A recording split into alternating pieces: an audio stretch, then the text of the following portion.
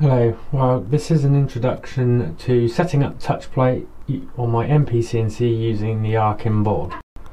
My MPCNC is got a cutting area of around 390 millimeters in the X and the Y.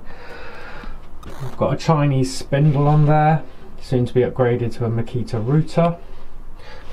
We have a speed control for the spindle, the Archim board, and for software I'm using CNC.js on my MacBook Pro. As you can see, I have my touch plate and the bit connector. This is wired to the Z-min EndStop connector on the Archim board. I'll put up a picture overlay just to show you that. The red wire is connected to the S and the black wire is connected to the minus pin on the minimum end stop on the Z. What I like to do first is, because I thought I had some dodgy wiring, is I like to test the Z probe before even connecting it up and have everything crash into the board. So I'm going to hold the connector onto the touch plate, as you can see, and then I'm going to run a G28, not a G28, an M119, which just to test the end stops. You'll see this come up on my computer screen in just a moment. So I'm going to raise up my Z just so I can get the probe underneath. There we go.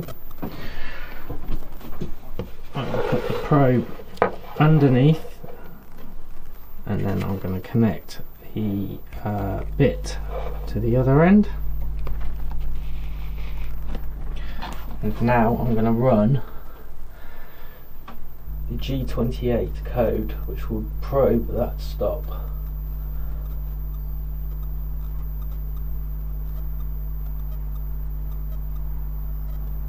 There is, as you can see, I've run a macro, so what it does is it runs the G28Z and then it sends the G92 and sets the Z to the thickness of my touch plate.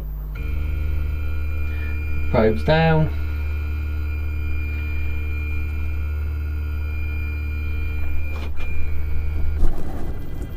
Goes back up, comes back in for the touch,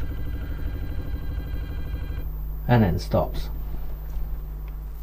I can then disconnect the bit and remove the touch plate.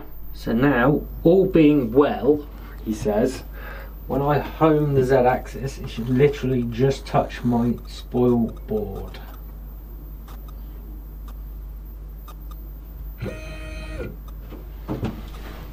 And there we go, it's literally kissing the board.